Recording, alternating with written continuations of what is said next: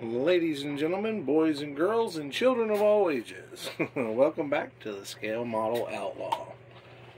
Today is going to be video number 3 for the AMC Pacer build. What I've decided to do today, or for the next step, is go ahead and get started on blocking out these back windows. Now off camera I've done a lot of prep work, but basically what we started with here is putting in the glaze from Mr. Putty, Mr. Hobby, Mr. White Putty. We put that in there first as a base. Try to get it laid down and start building up a little at a time from there. With that already in there, by the way, the Tamiya, if you watch the What's in the Bag Bro video, the Tamiya White Putty is the same stuff, just a different name. I personally think they both work the same. I don't see a difference in either one. But today we are going to use our Valero putty and start building up. Now with this putty, as it shrinks, or excuse me, as it dries, it shrinks. So it's kind of nice to build up a little bit past where we want it to be and then let it sink down. Now this won't be a very long video because as soon as I put this putty on there, it has to sit for quite some time to be able to harden up before we can even add another layer. But it needs at least 24 hours to dry. However, I have already done that on the other side. I haven't started to sand it, but I've done it on the other side, so we'll be able to get a look at what's going on.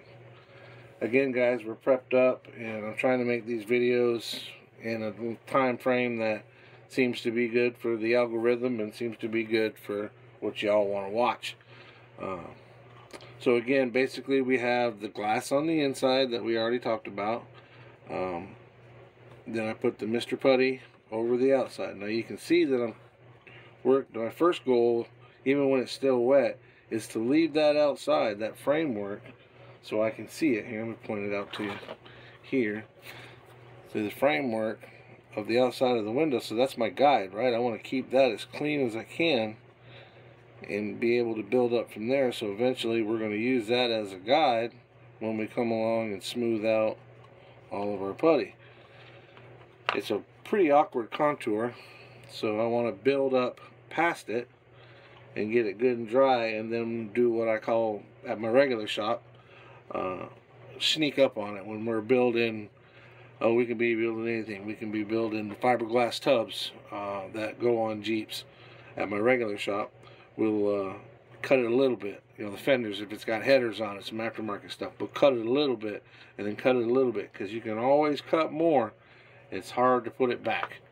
And with this case, you can always add more if you have to, but it's better to build up past it and then sand down to it. Nothing worse than getting 3/4 of it right and finding a hole and then you got to add to it. Again, it can be done, but if you're doing it right, you should be able to build up past it and sneak up on it. Alright guys, I know the camera angle sucks. Again, this is like my 4th or 5th video. I am looking at regular GoPros and then a camera that looks over my shoulder like a lot of these other guys have. But until then, we'll just have to deal with what we got. My big fat hands will have to get in the way every once in a while. But we are definitely working on moving in that direction. Alright, so we're taking our Mr. Putty, getting it up here, and we're just going to add to it. Just add more putty. Start around the outside frame, build it up. Build it up, build it up, build it up. Now it's funny that I doing this kind of work here at this little shop, because I refuse to do any body work at the Jeep shop. Again, about the closest we come to body work is fiberglass tubs. But even if we're at work, if we're even cutting stuff with a plasma, you know, cutting out brackets, making some new links or whatever, I'll always cut it a little longer and build up to it, or sneak up on it. So far we got that spread around there, around the outside. It doesn't have to be perfect. We're going to try to smooth it a little bit with the toothpick, but I like to build up a border around the outside and then just kind of fill it in. And again, we know that we're going to have to sand. This is a lot of work. It may not be the best way to do it. There may be other ways out there. This is how I know to do it. I'm like y'all. I'm constantly looking on the old YouTubes and following guys like the Blue Ox. And I mean, Blue Ox, he doesn't do a lot of builds, which is fine. He does a lot of showing his stuff off, but he's a bit of an inspiration for me because he's from the Northeast. I was born in the Northeast, and I watch his videos and I hear that old accent up there, and it kind of inspired me to go ahead and start doing mine. So here we are. So if it's bad, we can blame him, but if nothing else, be sure and go over and mash his subscribe button and tell him I sent you. He has no idea who I am. I'm just being honest with you. But he too is a Jeep guy, so we have a little bit in common there. I found him just like you guys may have found me, strolling along Facebook one day, or not Facebook, but YouTube, and stumbled across it. Alright, so there we go. We got our first layer of putty on, and I assure you, even though that looks like it's gobbed on there, we're probably going to need another layer. If nothing else, we're going to need to smooth it out. So I'm going to let that shrink up a little bit. This is the part that you can't capture all this on film. But we're going to let it shrink up a little bit, get a little malleable. Right now, it's like thin toothpaste. You touch it, it's going to go all over the place. Here's the other side that I got close. Obviously, it's rough as a cob right now, but again, paying special attention to my outside frame. I do not want to lose this. You can see we're on that other one. I got some goop over here, but I can still find my frame. And before I even start sanding, I'll pick this little stuff off. You see it right there? It's on that edge. I'm going to pick that little. I know that line's there, but I want it. So I'm going to pick that off around the edge, and then come up through here and get it all nice and clean. So when I go to sand this down, those are going to be my guides. Those are what I want to come down to. And I feel like I got enough on that one. It looks like I got enough on there. We'll know for sure whenever we get it sanded, see how it lays down, and obviously whenever we primer it, that'll tell on us right, wrong, or indifferent. Alright, so while we let that dry up, I do have another part that I've been working on that's been pretty customized. Oh, to give you an idea of the tools used for that, obviously we just use the putty, but building the we cut out the center section for my chassis for the Iceman V1 chassis kit, so it can fit up in here. Now you see on here I've got it marked for my wheel tubs. Those are just eyeballed for now. I actually want to put it back in the car and see where the tires fit to get it close.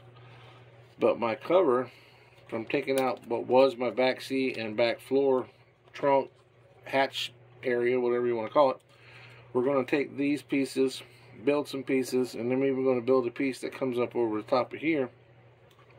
We're going to build those, and then we're going to cover it with, so there's pieces that we built there, and I'm going to cover it with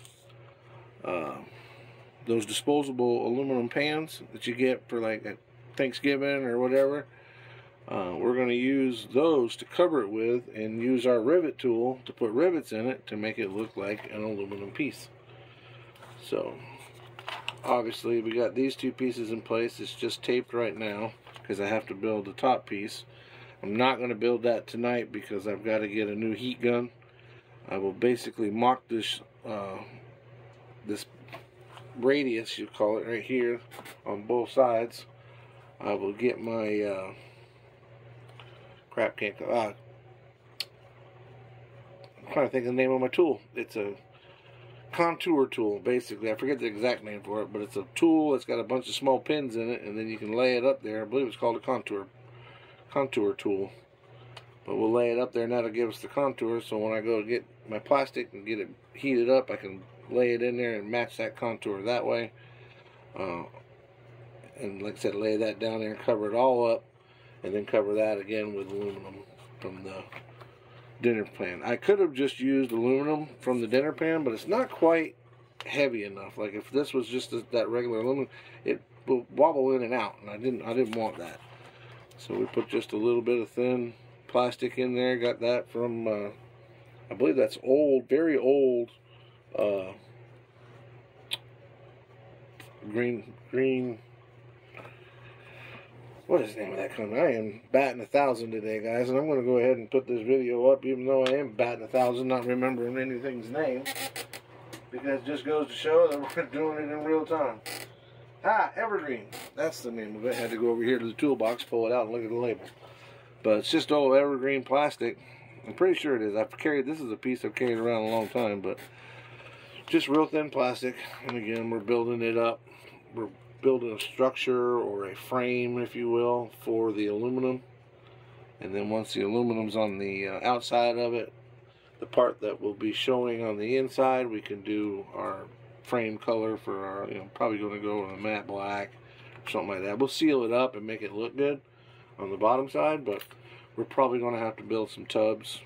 Like I said, that's where we're laying it in there for that, but get some tubs built for it. But I just wanted to take a few minutes. I have made a video that got us from, on that piece there, a lot of sanding. This one here is a lot of cutting. It's like an hour long. It's kind of a sub video in between 1 and 2 and 2 and 3, I guess. And I'm going to go ahead and post it up tonight, but it's an hour long video, so I'm sure it won't get a whole lot of views, and it certainly won't get a whole lot of views that carry it all the way through. If you guys want to, great, but I can't blame you for not wanting to sit there for an hour. But to give you a little bit of an idea of what this stuff looks like when it's wet, it really, you can't do much with it because it's just so runny. And if there's somebody out there that knows if I'm doing something wrong as far as why it's so runny, I think it's just the way it is. But I like to let it sit up a little bit before I try to work with it, because it's just really, really, really soft and runny. Well, alright guys, I think that's going to be it for now. We're going to post up some more videos of that big video. I'll go ahead and post that up tonight. Also, I've got a video I'm going to do about some stuff for the actual bench. I'm going to build us a paintbrush holder. So that'll be a little quick video coming up next, probably next day or so.